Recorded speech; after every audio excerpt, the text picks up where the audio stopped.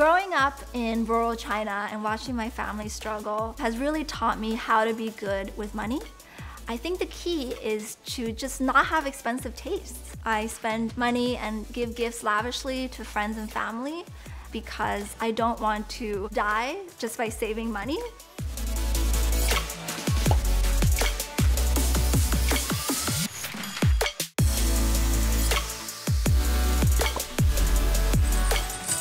I'm Shan Shan Fu. I'm 33 years old. I make $226,000 a year and I live in San Francisco, California.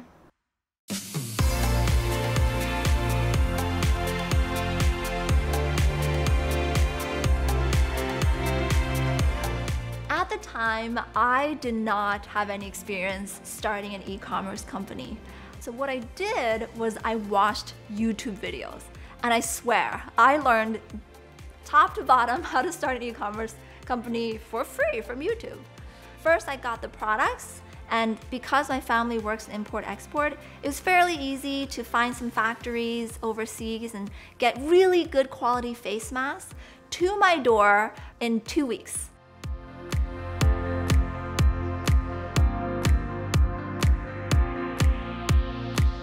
I would work 9 to 5 at the consulting firm, and then from 5 p.m. to 1 a.m., I would work on Millennials in Motion. For the first few months, there was no time off. I worked 7 days a week, every waking minute. And then eventually, when my income from Millennials in Motion matched the consulting firm, after 6 months, that's when I felt safe to focus just on Millennials in Motion.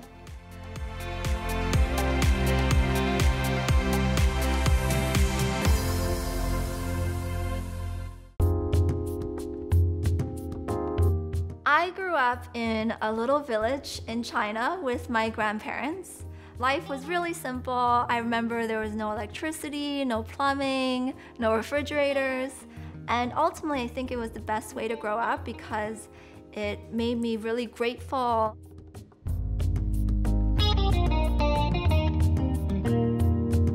Watching your parents struggle was really hard. I remember kids would make fun of me for wearing the same clothes every day.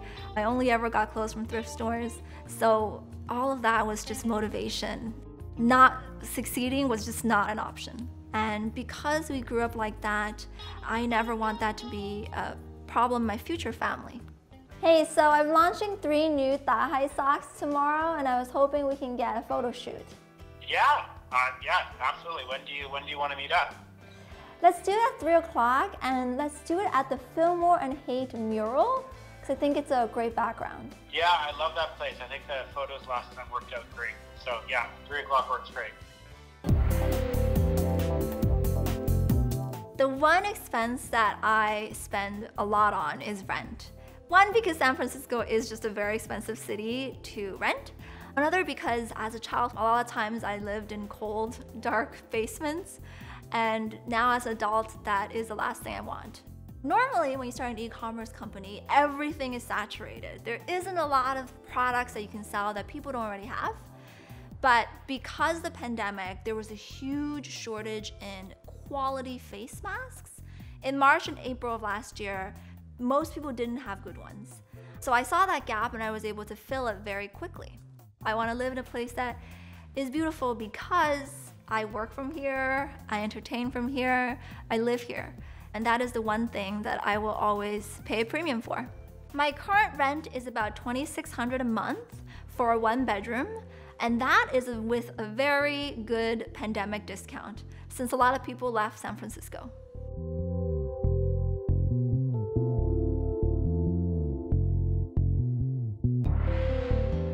I don't have a lot of expensive tastes. I don't like bags or cars or shoes or anything.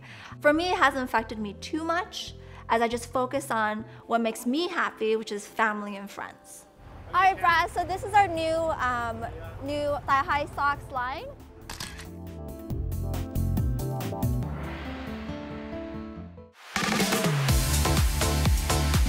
When I was in my mid-20s, I worked at a digital agency that had unlimited commissions.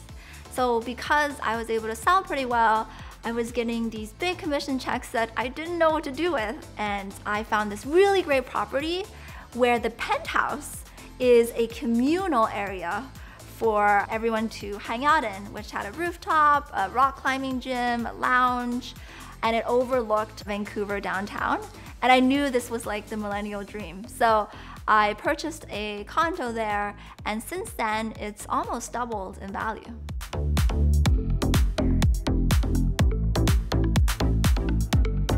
Since moving to California and really wanting to stay here, Vancouver is just one property that I'm just gonna allow appreciate and to grow and then eventually to sell. I think Vancouver is a market where that is growing rapidly and is really good for real estate because tech is also growing there. And I'm looking for other real estate properties in other cities across North America that is the same. My father has a mantra that if somebody gives you $1, then give $10 back. And that's something that the Fu family really believes in. So one thing I learned about money is to see, how does it make people generous? How do they share the money? And what that says about them. It has helped me meet a lot of people who all think the same, who all believe in fire. Because my initial product was face masks, I thought it was really important to make sure that any benefit I got from the pandemic boost was given back. So I donate 20% of the proceeds to Feeding America Food Bank.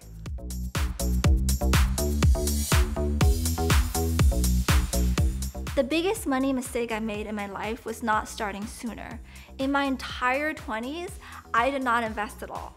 I just put all my money into savings. The only thing was the real estate that I invested in, but other than that, I didn't do any stock market, I didn't do any side hustles. And part of it was because I think with a lot of my friends, we didn't talk about investing, especially with women. It might be the stigma with not talking about finances, so I really want to empower women to focus on investing and taking risks. My goal is to eventually get a green card and live in the United States forever. But it is really, really tough to do that. The challenge that I found is that I was born in China, but I moved and became Canadian for most of my life.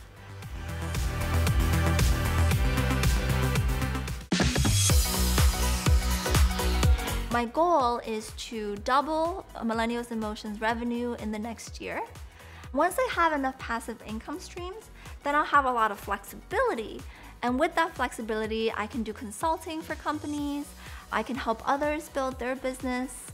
I want to focus on real estate as well. Also, investing has been a big part. I love trying to find the companies that are destined to grow.